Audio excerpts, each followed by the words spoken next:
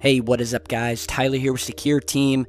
We have a very interesting new piece of footage that was emailed over to me that shows by some of the witnesses who were there who saw this thing what to them looked as a UFO that had flown up into the clouds, shortly after which we see this water spout like formation, or what amounts to water being sucked up out of the Mediterranean Ocean off of the coast of Algeria. And this was posted by one of the witnesses, the eyewitnesses who were there, who was recording this, who is originally from Puerto Rico, but I guess had been visiting family or for whatever reason vacationing in Algeria on the Algerian coast.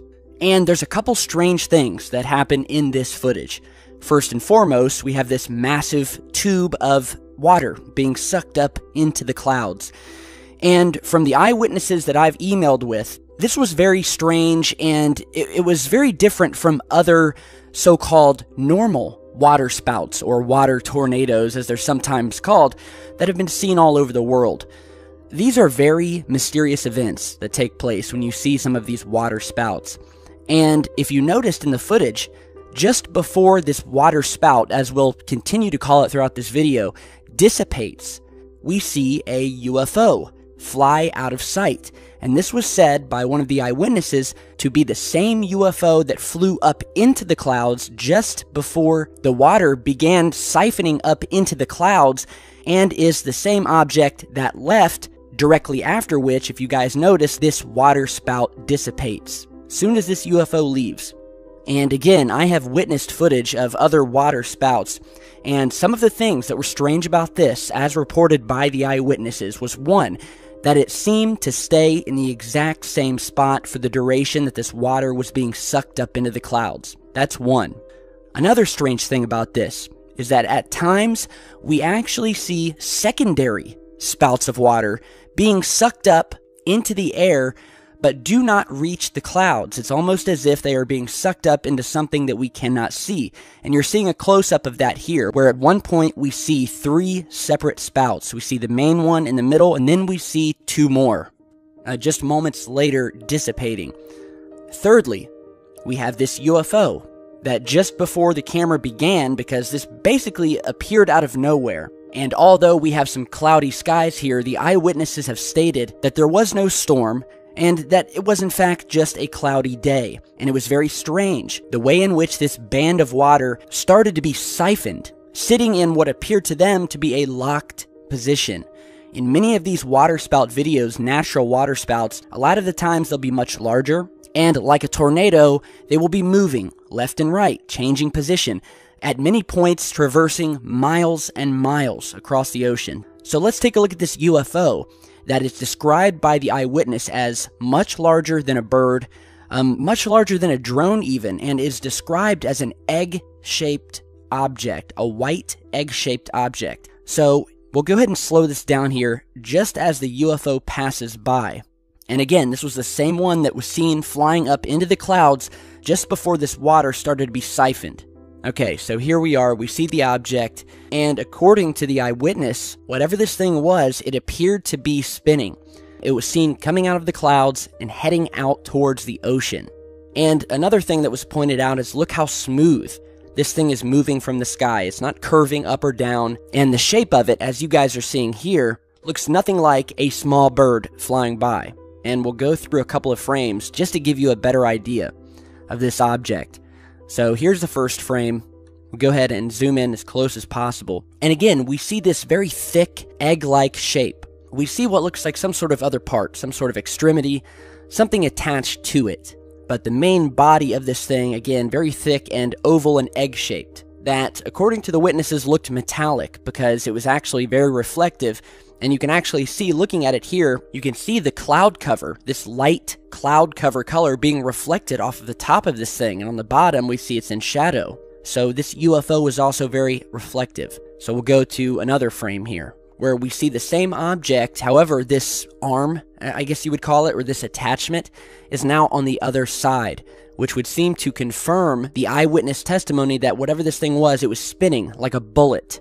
And now I'm going to show you the most mysterious frame that you actually don't see unless you actually pause it at this one particular frame. And that is this frame here. Just as the object is about to pass by, this water being sucked up out of the ocean, I want you to look behind it and up in the clouds. Do you guys see it? Well, let's go ahead and zoom in. And here we have, in the distance behind the object in the clouds, a triangular formation of objects that were moving so quickly out of the clouds that they have only been captured in one frame here. Now, I don't know if this connects with this UFO here, but it is very strange. And it would appear that we have two separate UFOs. The entire thing dissipates the moment that this UFO flies out of the clouds and out of sight. Poof, the band of water dissipates, everything goes back to normal, and we have some photographs here showing the stunned people standing on the shore here in disbelief as to what they had just seen. So again, we'll play the footage here, and while I do that, I want to bring to your guys' attention the fact that this phenomena of water being sucked up from various bodies all over the earth by UFOs is nothing new. In fact, we have reports of this happening that reach as far back as the 1960s and 70s. There was a particular sighting captured by a pilot back in 2015 who was flying over California, approaching a lake by the name of Scotts Flat Lake. And what he witnessed from his airplane was a UFO sitting high above the lake, and attached to it a long stream, or beam as he called it, of water that attached from the bottom of the UFO and stretched all the way down to the surface of the water. And you're seeing that image here with the UFO as well as the stream highlighted. And this was first featured by Scott Waring over at UFO Sightings Daily. An amazing case, one of the only other cases that we have featuring one of these UFOs caught in the act while they are siphoning water from either a lake, an ocean, what have you. And here we have a closer look at the actual stream, which can clearly be seen here with the red arrow pointing to it. Much like the UFOs that we've documented siphoning plasma from our sun, it would appear that we have objects coming to Earth, and for whatever reason, maybe it has something to do with powering their craft, it could be for testing purposes, who knows? But these things have been seen and reported throughout the years. Here's a close-up of the actual UFO. Very strange. And we'll just go through just a couple of the other instances where these things have occurred, where we have seen these UFOs siphoning off water. We have a case from December 1973 in Bradenton, Florida, where a man by the name of Patrick Trush, along with two colleagues of his, were driving on the road and noticed what they thought at first to be an airplane that was in trouble descending toward the Braden River, at which point they began following the object, driving all the way down to the river to get a better look, when they came upon not a plane, but a silvery, metallic, light-reflecting object that was hovering 20 feet above the surface of the water, and what he described as a, quote, tube that extended from the UFO down to the surface of said water. The witness then stated that in one bright flash, the UFO blasted towards him, flew over his car, and vanished into the skies, never to be seen again. We have another case, this time in Japan in 1973, where eyewitness Masaki Kudo, who while on the job at a local lumber yard was making the rounds, had went to his car to sit and smoke a cigarette when he noticed a streak of light moving across the sky, after which he thought maybe it had been a shooting star. And again, this was right next to the bay of Hokkaido. It was at this point where the object reappeared above the waters, green lights appeared on both sides of the object, and then from the underside of the object, he witnessed what he called a glass-like tube extend out of a hatch that stretched down to the water.